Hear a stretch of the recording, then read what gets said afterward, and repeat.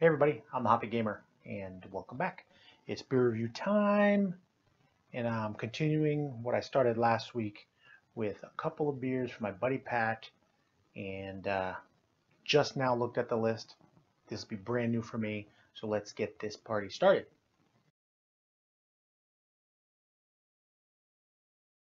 Okay, so like I just said, we got two beers for my buddy Pat. He's a home brewer, there's that word again, and they're only labeled with some scribbling on the top and a paper key that he's given me. So I just looked at them and I don't know what I'm going to do about these. This is going to be difficult for me to judge. These are two styles I've had next to zero experience with. So I don't know where to start. I'm going to start with the Orange Blossom Honey. It's sparkling. Okay. According to his list, 13.5% alcohol, sparkling. It's going to pop when I open it. I've got my little device so I can get on Beer Advocate and know what the style is, because I need to speak smart about it. So I'm going to go to styles. Actually, yeah, it's just called Orange Blossom Honey. I don't know what that means. It's sparkling. So we're just going right in. Pint glasses today are Marley's Mutts, as you know. And this one, Opa Opa, from Southampton, Massachusetts, right in my sister and brother-in-law's backyard. Great little restaurant, and they do brew their own beer. Been a couple years since I've been back. So here we go with the Orange Blossom Honey. Expect the loud noise. No. It will pop when you open it. No, it hissed. Did not pop. So let's go to the pour. It's not really a beer, I don't think. He's right. Very sparkly. Lots of airy.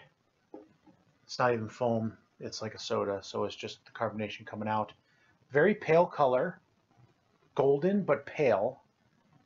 Man, I need like a second camera pointing down at the table. Yeah, when I start making money.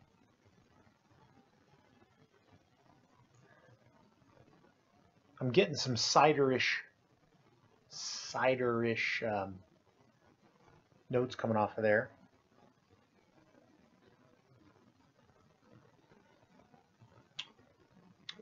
Wow. Wow, that's sweet, Pat.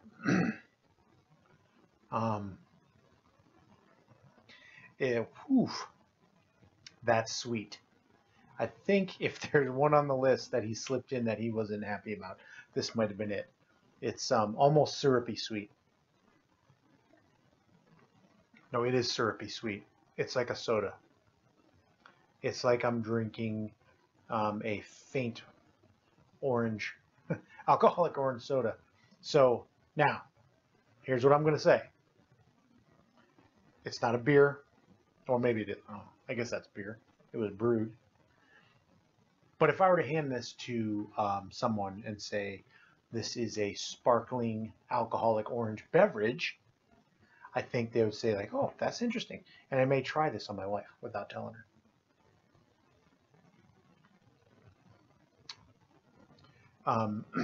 The Orange Blossom Honey is overwhelming. It's delicious, Orange Blossom Honey, but not a delicious beer. So Pat, I'm going to have to go with not my favorite on that one. So the first one I've had of his that I haven't enjoyed. But for what it, okay, because that's not what it's supposed to be. I'm sure that's not what he was going for. He's probably looking for something less syrupy. That's my guess. He didn't tell me anything about these beers. The only one on the list that I was familiar with were the bourbon barrel ones, because he had given me a bourbon barrel porter. I talked about that in my last video, and after talking with him, it was a porter the first time. The BB King was a porter. The bourbon barrel I had last week is a stout.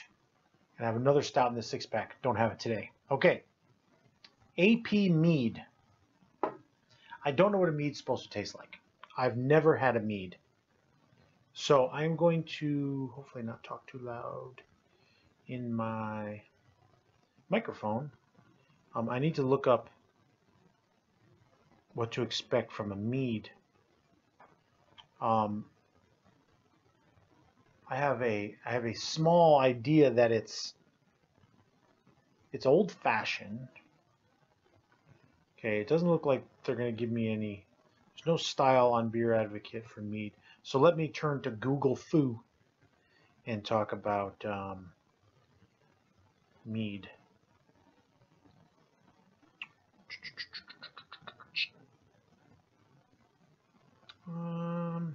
No, that's not what I'm looking for. Mead, beer. Do you call that a beer? Or it's a mead? It's different. I think it's got higher sugar content, maybe. I don't know how to search this.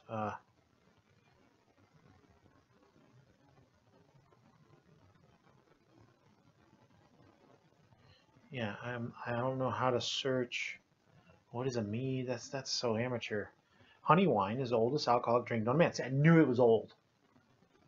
Mead or honey wine is the oldest alcoholic drinks known to man. It is made from the honey and water via fermentation with yeast. It may be still carbonated or sparkling. It may be dry, semi-sweet, or sweet. Unlike beers and cider, meads, being wines, are drunk in small quantities. So perhaps this glass was inappropriate. Perhaps a goblet would have been more appropriate. I'm not going to leave the video for that. So he's got mead with apple cider and spices. Still, now I know what that means. Alcohol by volume wasn't beer. I didn't make good notes, at least not in my beer log. Okay, so we're looking at apple cider and spices in a still, so non-carbonated or sparkling barley wine. Very interesting. Okay, so we're not going to get ahead. Didn't expect it, and it wasn't there. So it's a little cloudy, not a dissimilar hue as the Orange Blossom Honey, but darker and cloudier, and it's got a little orange tinge to it. Apple cider and spices. Yeah, a little bit there.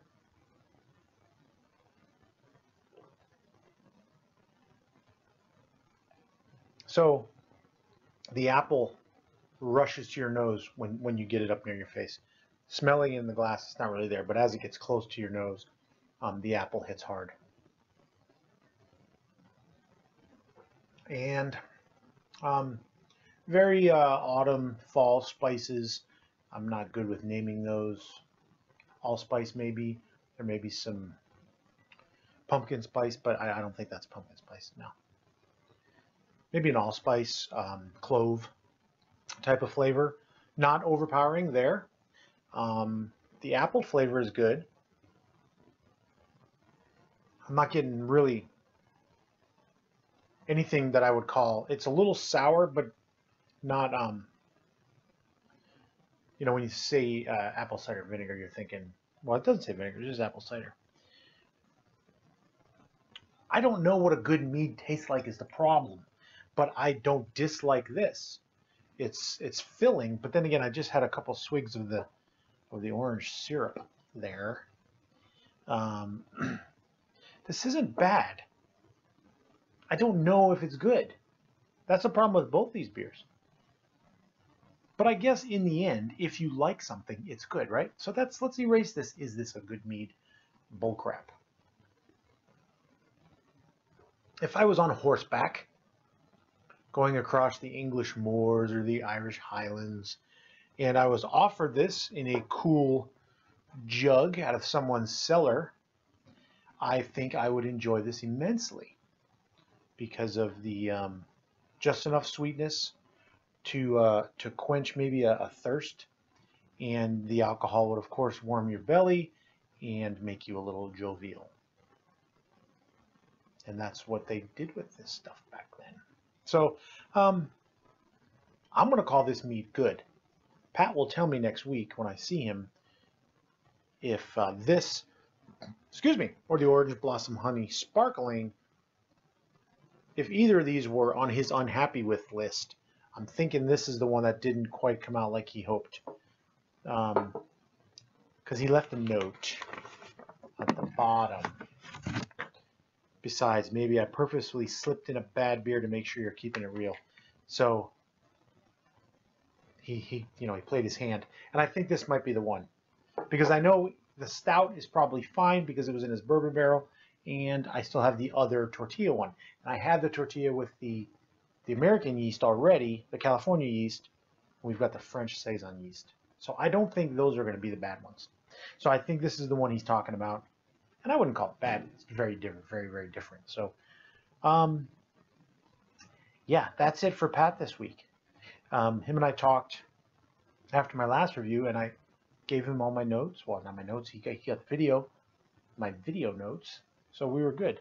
So I wanted to talk about, I mentioned this on Twitter or Facebook or both. I don't remember. I live in the Antelope Valley, California. If you don't know where that is, look it up.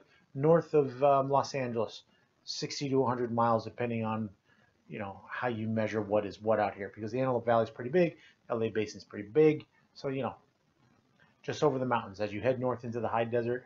As soon as the mountains stop and you can see for 50,000 miles, you're now in the Antelope Valley.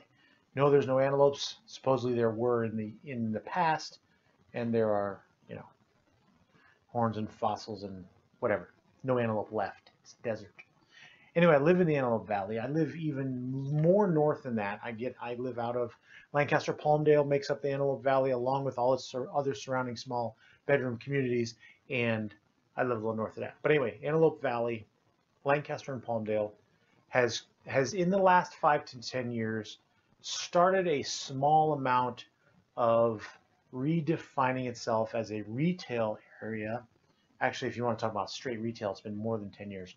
But Lancaster, the city of Lancaster, started a few years back by renovating its downtown area. And when they did that, Lancaster Boulevard was redone. What used to be a shady part of town, now you can walk through there at night. There's shops, there's restaurants, and we got our first glimpse at maybe an entertainment district. Part of that was Kinetic Brewery and a restaurant. I don't know. Sorry if I hit my mic. I don't know. So when Kinetic opened, I was not into craft beer. This is rather new to me the last few years. And so when I went there, you taste their beer, it's good. I've had like BJ's Brew House. It's not craft, but it's, they act like their own brewery kind of thing. And I don't know the order of which these all came to fruition in the Antelope Valley, but you had Kinetic Brewery, and then Bravery Brewery was founded in Palmdale with some local folks and a Hollywood actor, R. Lee Ermey. He's from the Antelope Valley. Gunnery Sergeant Hartman from Full Metal Jacket. I believe he was either financial or otherwise involved in that founding. Bravery has some decent beers. Bravery's got some really good beers. I've only had, I think, 3 of those beers. I need to stretch out. And this is what I'm talking about in this conversation. So after that, amongst the home brewers in the area, and the folks I don't know about, then you had Transplants and Lucky Luke pop up, which I believe came out of the home brew clubs. I don't know any of these guys other than Pat. But you started getting a conversation, at least in the Antelope Valley, about quality beer. We had a Yard House open near our mall, which will bring in their chalkboard series, and so you can get different Southern California and sometimes a little farther out. Not really homebrew, craft brew, but not major quality beers for sure. And a couple stores opened there. We got a Bevmo, that kind of thing. So the Antelope Valley started getting infused with quality product finally, which in the past, Coors Light, Bud Light, and Corona were your beers of choice. So I like what's going on. I like that there's an appreciation for it. It's good to know that there's home brewers around and that it's starting to grow. So I hope I'm getting into this at the right time, and maybe this Hoppy Gamer thing will take off for me, and I can continue to enjoy it. So leave your comments below. I'm going to cut this video short since I'm rambling. Leave your comments below. Please subscribe. Share this with your beer-loving friends. And this is my buddy Pat. I hope he starts branding this. I don't mean selling it, but I think Pat needs to, if it's his future, and I really think it is. He acts like, oh, if I lost my job, I would do it. But other than that, he's really good, and he's better than he thinks. So I hope he brands it, and I'd be happy to help him. Got your back, Pat. P. Ray. We can call it P. Ray. P. Ray Beer. P. Ray Brewery. Well, we'll call it something. Anyway, thanks for watching. Please subscribe. Please share. Follow me on Twitter at Hoppy Gamer. On Facebook, facebook.com/HoppyGamer. And I don't have an Instagram account, but you can follow my Instagram account is all about me and my photography. Brett Weir _photography. BRETWEIR _photography. That's me.